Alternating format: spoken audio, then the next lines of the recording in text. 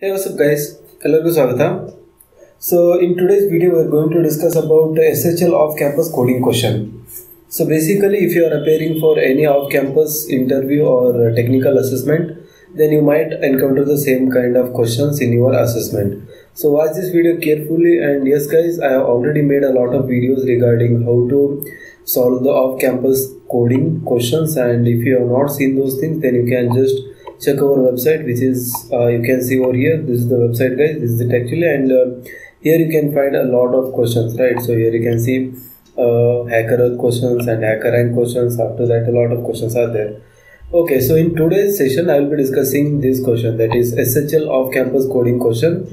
And here you can see the question starts with something like this, and it has got heading trailing zeros, right? So this is the heading of the question, and question says that given n, that is n is lying between 1 to 10 to the power 6, find the number of trailing zeros in the factorial of n. The factorial of n is defined as the product of all integers from 1 to n. So basically we need to find out the factorial of a given number n, and after that we need to find out how many trailing zeros are there in the n, in the sense the zeros on the right hand side of the number, right? So return the number of trailing zeros in the factorial of a given number.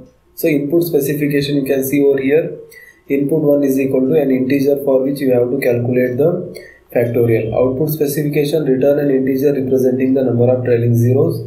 Example, input is 5 and output is equal to 1. In the sense, you can see over here the explanation, the factorial of 5 is 120. Number of trailing zero is obviously 1. So here you can see 1 0 is present in this number. So it is saying that output is equal to 1. After that, second example, you can see the input is 4 and output is equal to 0. The reason being 4 factorial will be equal to 24, and in 24 we have got no, there is no 0, right? So that's why the output is 0 itself. That means there is no trailing 0 in this number, right? So after that, the same question you can say it has been taken from the off-campus coding question that is conducted by the METI for the SHL company. So right, the screenshot we have taken, and you can see over here. So it was an hands-on session, the same question, right? So you have taken the screenshot and included so that you can understand that yes, it was asked in the off-campus coding question, and it was not like any model question, right? So a lot of guys will be uploading the model questions, and you can just take a look at that, right? So this is a proof guys. Okay, so now how to solve this one? It's very simple guys. First you need to take the value of n, that is the value of n. Alright, so after that you need to find out the factorial of that number. So once you find the factorial, then use a for loop, or don't use for loop, you can use while loop, right? So we don't know how many iterations it will take. So go with the while loop and try to divide the number by 10. So when you divide a particular number by 10, always it gives the last value in that number. For example, let me just show you here. So it will be, it is most important step guys. So if you don't understand this, then you will not understand the whole problem itself. For example, 120 is there, right? So this was 120. So if I divide this 10, just divide by 10. So how much it will go, right? So it will basically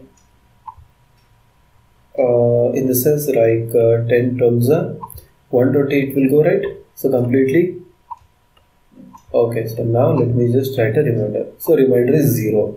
In the sense, this last digit is also 0 and reminder is also 0. Now take 12, that is whatever the answer has came, again divide it by 10. See the magic guys. So if I divide, then 10 ones are 10 it will go, right?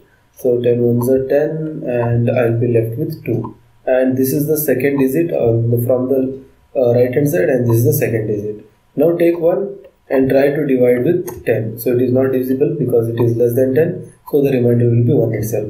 And you can see the last digit is 1, first digit is 1, and here also I am getting 1. In the sense, whenever you divide n by 10, then you will be always getting the last digit of that number. So like this, I can just check where if I divide the particular number by 10, if it is giving remainder as 0, then I will take one count and I will increment that one, saying that it's a trailing 0. Otherwise, I will skip that one and again iterate through. So like this, I will be iterating until and unless the given number is less than 10. So once it comes less than 10, I will break the while loop. So this is the simple algorithm which I will be using guys. And let me just code it out for you. Okay, so let me just go to the editor over here, and here I can just write the code for this one. Let me just take this thing out. It is now no longer useful now. Okay, alright guys, so let me just try it now. I think I should zoom in a little. Right now it is fine.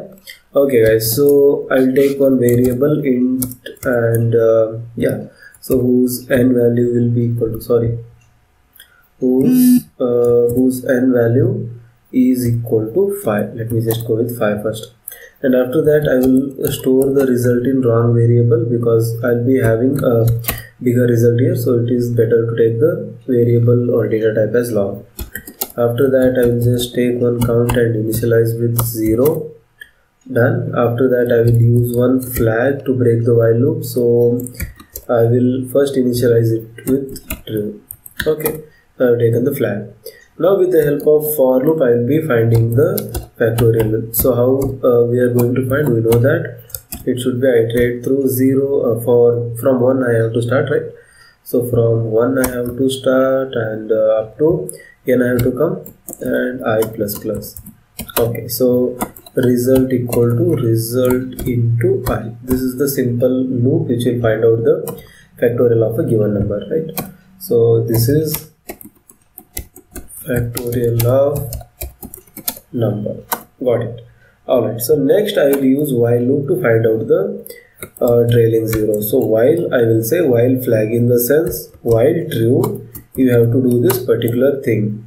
So while true, what I want to do is basically I will check if result, in the sense whatever number we have got divided by 10, if it is exactly equal to 0, in the sense the last digit, whatever the digit is there at that position, it is 0. So that's why I will do one thing, I will increment the count, and also I will update the result equal to result by 10, right?